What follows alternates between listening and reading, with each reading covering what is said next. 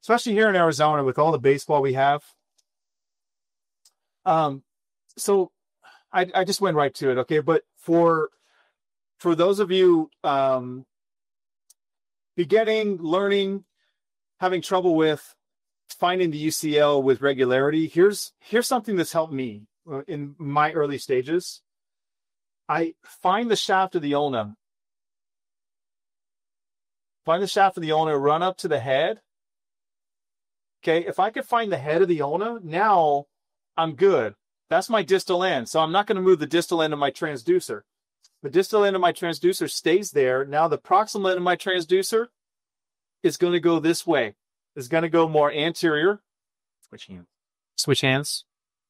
Your other hand. My other hand. My hand. What? Your hand. Like this? That's it. That's it. Okay. I think a guy like this goes home with Starla. My other hand.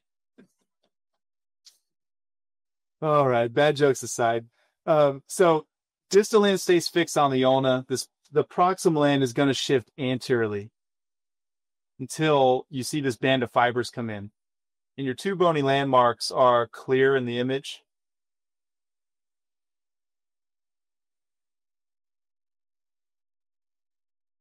Ulna, sublime tubercle of the ulna. This is the ulnar collateral ligament. Okay.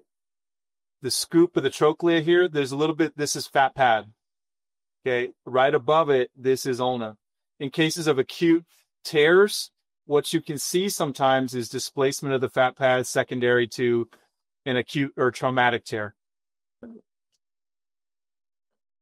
Now, elbow angle kind of matters. There is some argument in the community on should the joint move, should it not? Is there a gapping? Whatever.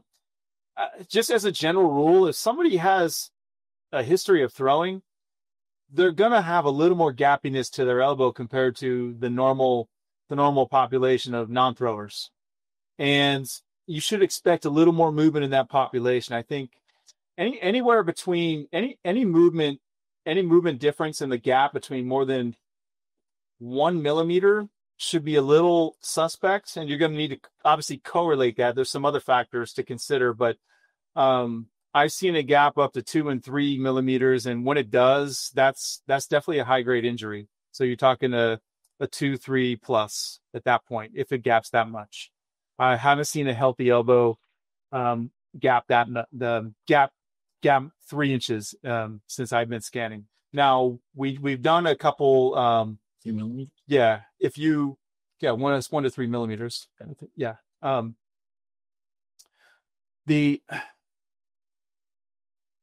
That's an objective measure. Okay, in some qualitative measures, or these are objective measures too, but more qualitative is what does the cortical surface look like? Is this cortical surface look like Julius, where it's smooth and uninterrupted? Or are there cortical irregularities where the ligament interfaces with the bone? Okay, that's a signal of potentially some chronic avulsions. Same thing with the ulnar side. Okay, less common on the ulnar side to see cortical irregularities, but at the sublime tubercle, we can occasionally get some of that. Okay, we're looking at the quality of the fibers. Is there any disruption? No, not in the static image. Okay, but that doesn't always mean it. Okay, so I'm going to take him into a little bit of valgus. So I'm going to gap the joint a little bit. And you don't need to apply a ton of force. Okay, and you see there's like virtually zero movement here. Most of your non-throwers, there should be hardly any movement.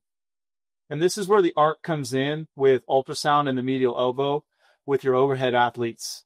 Because you should expect a little bit more movement there. And then you need to correlate it with their signs, symptoms, as well as the other more qualitative things that I just mentioned. Is the outline of the bone smooth? Is there any gappiness in the ligament as we stress it? That sort of thing.